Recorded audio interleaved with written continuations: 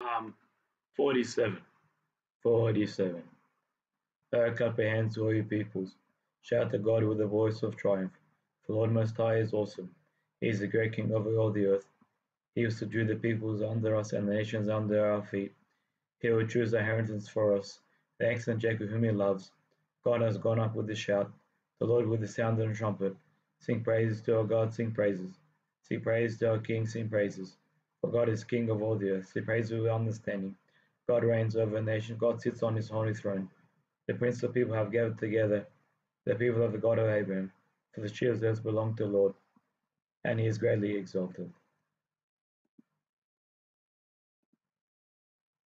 So Psalm 47, last psalm in the third hour. Yeah, last psalm in the third hour. So it's a joyful psalm, and it's used in the Coptic Church in each liturgy. We'll touch upon that in a second. The title is To the Chief Musician, a psalm of the sons of Korah, and the praise to God, the ruler of the earth. So, like we said, it's a psalm about praise, giving praise to God. It also has messianic aspects, which we'll see.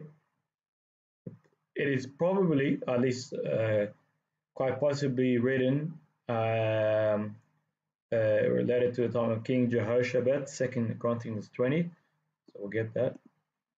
Yeah, so you can read that in 2 Chronicles 20, the victory of King Jehoshaphat, one of the kings of Judah. And then they praised together. They went out for the army and they were saying, "Praise the Lord for His mercy endures forever." So that's definitely a possibility. But more, I think, more this psalm is about Christ, messianic psalm about Christ. Why? It's very simple, like other psalms, because His throne will reign forever.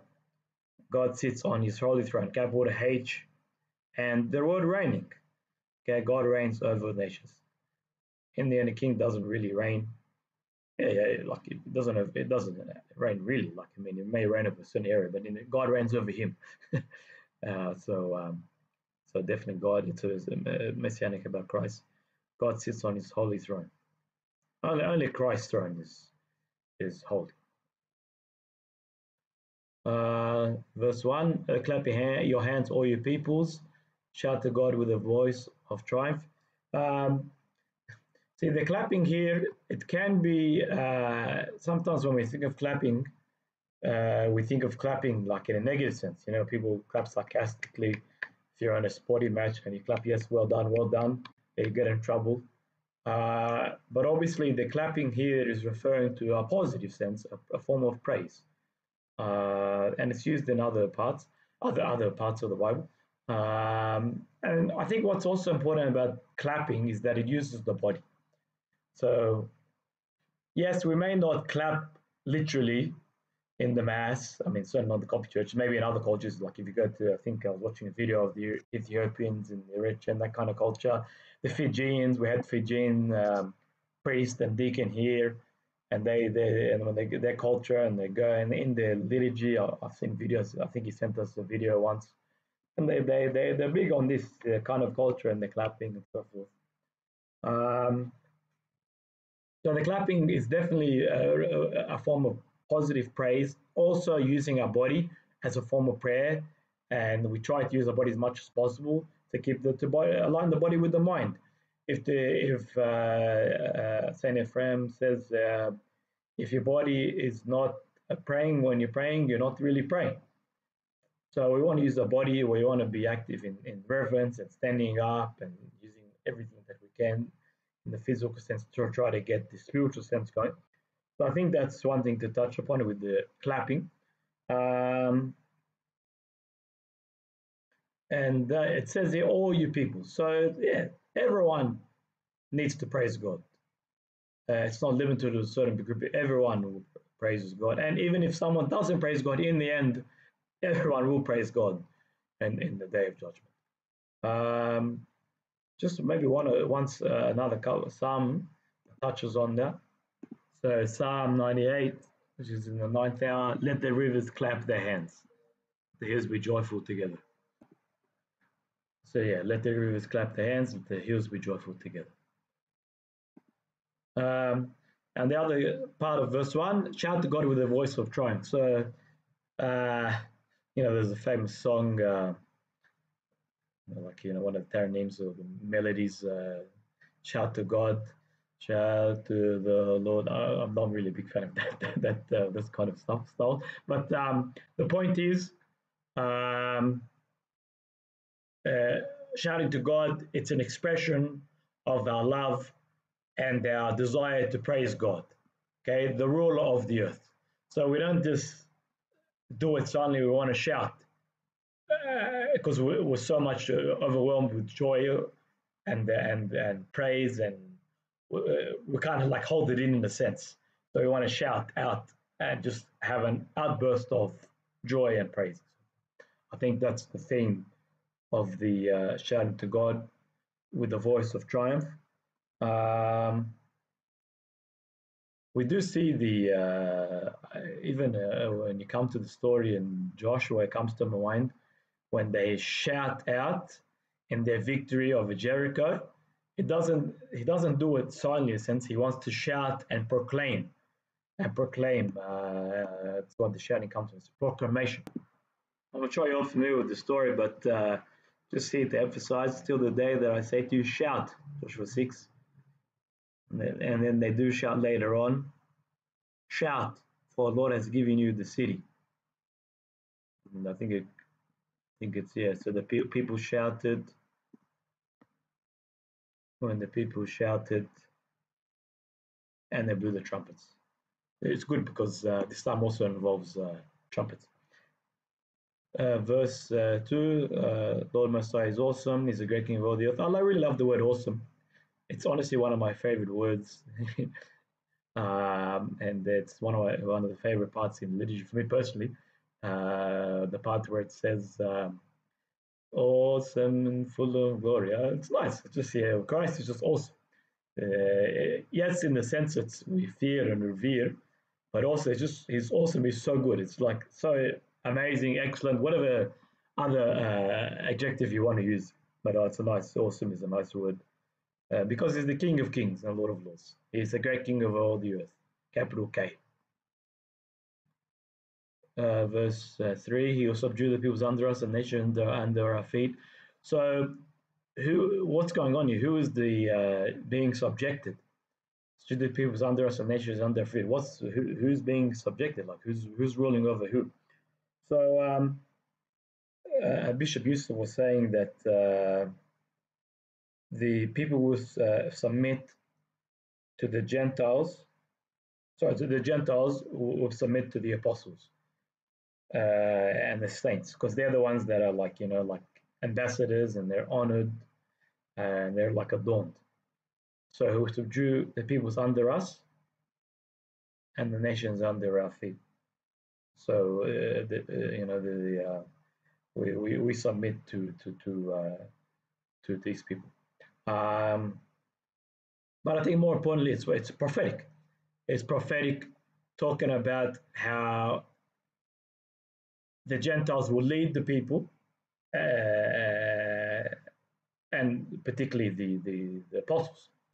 Later on, that so this is like a future prophecy about how the ambassadors and the saints people being subjected to them because they're the right people. They're the righteous people. They're the source people that have power. That's what Amber Yusuf was saying. Verse 4, he will choose the inheritance for us, sex and Jacob whom he loves. So just again, like how we're chosen. We're chosen people. And Ephesians 1, 3 to 5 3 says that. It's just, yeah, we're just very special people. You should never forget that. We're God's chosen people. Blessed be Lord God our Father, who has blessed us with every spiritual blessing, just as he chose us in him before the foundation of the world. We should be holy and without blame before him. Just as he chose the apostles and the saints, later on the saints, to be the people that kind of like rule the world or reign, and and therefore people are subject unto them. It's not like the kings, they are subject to. It's not like the kings, the apostles and saints are subject to the kings, the other way around, because the saints and the apostles and later, of course, the Gentiles who followed Christ were the people in God's eyes who brought people into subjection. Just a couple more things to say. We said here, God has gone up with the shout, the Lord with the sound of the trumpet, just like it says here in, we mentioned in Joshua 6, taken over Jericho. They used the trumpet. According to Bishop Yusuf, the trumpet's a very loud, the loudest kind of instrument you can use. So it really gets the point across. Maybe that's why they used it in the capture, the feat of capture of Jericho. And also it's a form of victory, it's a memory of victory, and it will be used in the second coming. The angel will sound the trumpet. 6, sing praise to God, sing praise to our King, sing praises. Like 4 times. Another time is the verse after, so 5 times. Sing praise with understanding. Again, just for emphasis, I think. We want to pray with understanding. We're not parrots. We don't use vain repetition. Yes, we use repetition, but not vain repetition. We want to pray with understanding. And I was reading this book, The Art of Prayer. It's in reverse, but The Art of Prayer. And if one thing I really took out of it is that the goal is, if possible, or as much as possible, pray with understanding. Do whatever you can to pray with understanding. So we should make every effort to pray with understanding, learn the words, pray in a language that we know as much as possible, of course, as well. Make efforts to really learn and go into depth. And this is why we're doing the Psalms. What's the point of us learning the Psalms, okay, like vain repetition, if we don't have any meaning? So this is what I was telling my friend. I'm like, I don't just want to learn the Psalms, make an effort to learn all these Psalms. I want to get the meaning as much as possible. This is the goal. You don't just want to learn Bible verses without gaining the meaning. And you don't just want to learn like Bible trivia without gaining understanding. So we want to sing praise and understand as much as possible. That's not easy at all, but we ask God to give us His grace and help us. God reigns over the nations. God sits on His holy throne. Again, only the one Christ is one has the holy throne. I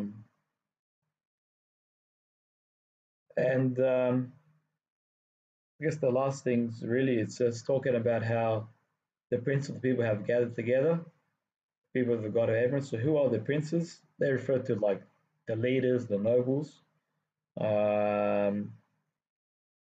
And for the shields of the earth belong to God. Like I asked myself this question: who are the shields? What's the shields of the earth? So these are the strong ones or the kings. So in the end, all the powerful, quote unquote, inverted commas, powerful people, they all belong to God. And He is the one who reigns. He's got a holy reign, of course. It's not just a earthly reign; it's a holy reign. Christ has a holy reign. And yeah, I think that's really about it. And He is greatly exalted, and as we should say. So this psalm is used in the liturgy, end of each liturgy, after the priest closes the curtains, after the dismissal. The priest goes around the altar and he recites this psalm 47. Oh, clap your hands, all you peoples. Supposed to say he claps the altar. Okay. You can also kiss the altar. Claps, goes around. He should say this psalm. This is another advantage of a priest learning the psalm. If the priest doesn't know the psalms, he's not going to recite the psalm, and he's going to need a book. So yeah, he's supposed to say that. Why? Because we're joyful. We're joyful after having Holy Communion. We're praising God. So we want to clap. Okay, we clap, and then it's an expression. We're shouting to God with a voice of triumph. Even the dismissal itself, it has prayers where we're thankful. There's a prayer of thanksgiving after. And one of the prayers, the concluding prayers in Great Lent, the Somatos, Gematos, Monogen, is that prayer is, let us give thanks for the body of what we have just partaken. So definitely related to Psalm 47. Lovely, lovely psalm. The very last thing, I think Bishop Yusuf was saying that it also refers to the resurrection. Why in verse 5, God has gone up with a shout. Gone up, meaning obviously is from down to up. So he's gone up with a shout. So we see the subtle but clear reference to Christ. Again, nice Psalm 47. That concludes third L.